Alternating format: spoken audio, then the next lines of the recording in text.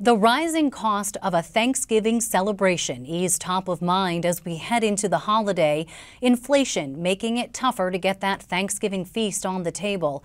Data from the annual Farm Bureau survey showing you'll pay 20% more for a dinner that feeds 10 people this year. And it's not just the grocery bill hitting the holiday spirit. Residents in New Jersey and across the country say they're planning to cut back on gift giving and even seasonal travel to save a few bucks. That's according to a new Stockton University poll out this week. Affordability is considered one of the most pressing issues in the state, and many homeowners say property taxes are among the biggest burdens. Well, late last week, the Murphy administration announced it'll extend the deadline to file for a new property tax relief program called Anchor, and you may be eligible. Governor Murphy joins me now. Governor Murphy, welcome to the show. Your administration, of course, looking to address some of the financial challenges hitting people one way through this Anchor property tax program. How's the application process going, first of all? Briana, good to be with you. It's actually going quite well. Last tabulation I saw, out of, I think, 2.2 million eligible homeowners or renters, and I should go through that. That's a historic step that we've taken for renters. Just under 1 million have applied already. And thanks to the Senate President and Speaker, Nick Scutari and Craig Coughlin, we've worked together to extend the deadline till January 1st, 2023. So we've got just over 2 months to go. We stapled an extra month onto that. And we're also putting some muscle into promoting more aggressively the existence of Anchor to make sure everybody knows that it's out there. But so far, so good. There's a lot of pain at the kitchen table. Most of it is inflation and affordability.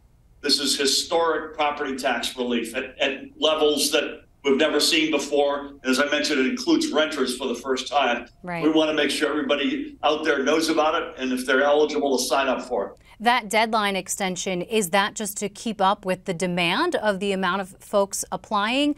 Or is it because, as you said, you all are looking to get the word out about the program? Were you looking for more of an uptake? Yeah, it's both. It's a good question, Brianna. It's both. It is allow us to put some more muscle into raising the awareness of the program. And secondly, a lot of people, as I'm sure reported on early on, there was an overwhelming amount of phone calls and website hits. And by the way, if I may, Brianna, if folks out there just go to nj.gov, our basically landing page, you're going to see an Anchor billboard right there. Press on that, you go right into the whole application process. And if you'd rather use the phone, although I think the website's probably the most efficient, it's 1-888-238-1233. So it's 1-888-238-1233. Either way, if folks are earning up to $250,000 and own a home, or $150,000 and rent, this is historic. Yeah, certainly we'll link to those sites, Governor, because people are going to want to check and see if perhaps a check is coming for them, which does make this program different, right? I mean, folks will actually see either a direct deposit or a check in the mail, when the previous program, this is the successor to the Homestead program, I mean, you saw that line item taken off of your property tax bill. Yep. This is a check. This is cash on the barrel in the mail to you. Absolutely. And by the way, the numbers, Brianna, yeah. I have to say this.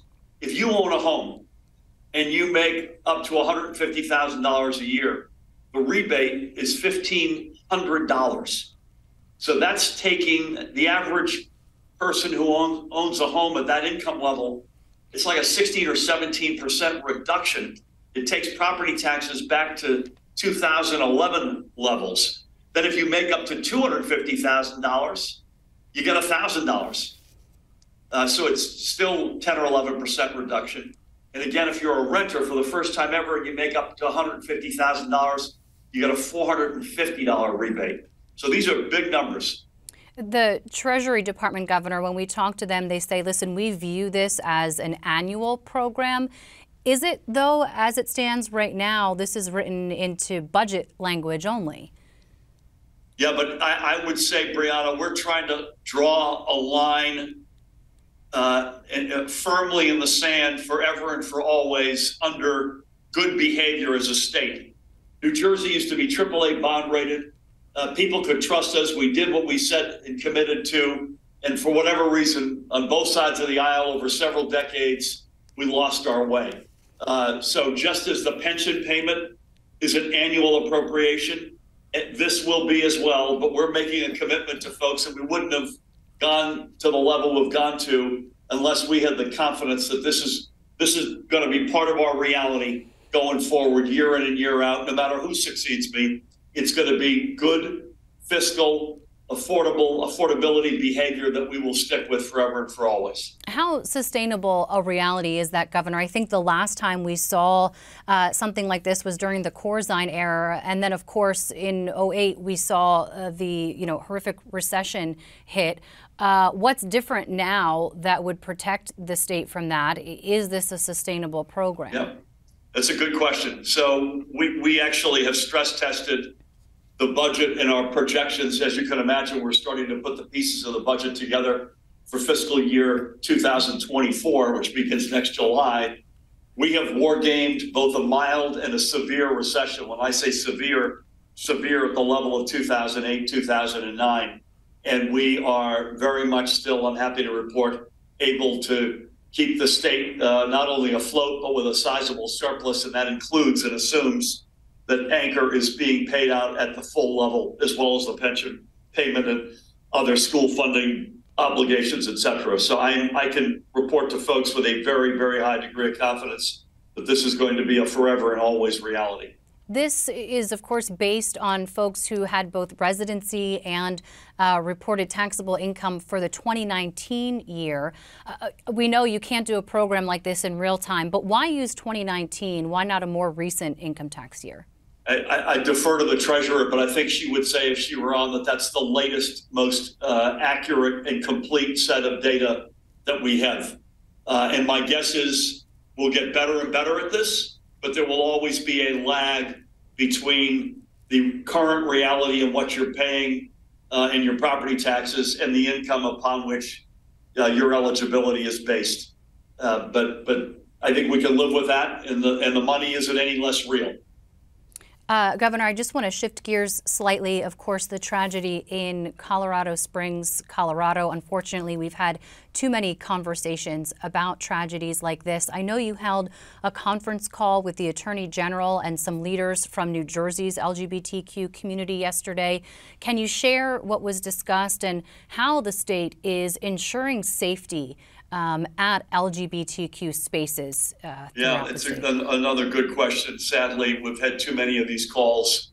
Well, first of all, we expressed our deep empathy, sympathy, and sorrows for the victims, both those who were killed as well as the folks who were injured and their families.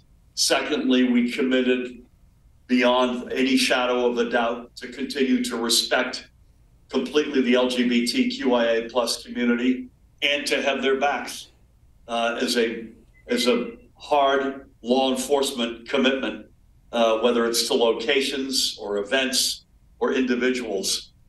New Jersey, I'm happy to say, is on the right side of history. That doesn't mean everybody in our state sees it that way, which is why we've got to be vigilant.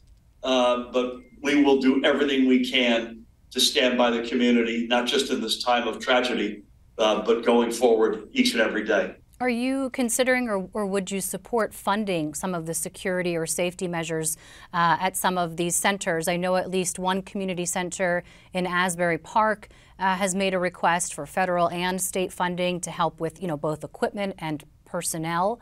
Is that something the administration would consider? Would clearly be open to that. We do that, as you know, in many other venues, which are sadly too regularly under threat, like synagogues and religious schools, where we have grants to harden the actual entity, as well as monies to help pay for security personnel. That is something clearly would be open-minded to. And just to be clear, based on current intelligence, Governor, no known threats to the state at this time? Thank God. We had our annual unrelated to the tragedy at Club Q in Colorado. We had our annual pre-holiday head check. Obviously, we stayed vigilant throughout the holidays, but thank God at the moment, nothing credible and nothing specific. But I would just encourage folks around the holidays to be always vigilant, and God willing, folks will get through safely, soundly, and have great holidays, which leads me to say to everybody out there, happy Thanksgiving, the unique American holiday. Hope everybody's a great one. Thank you. Governor Phil Murphy for us this evening. Happy holidays to your family as well. Thanks, Governor. Thanks, Brianna.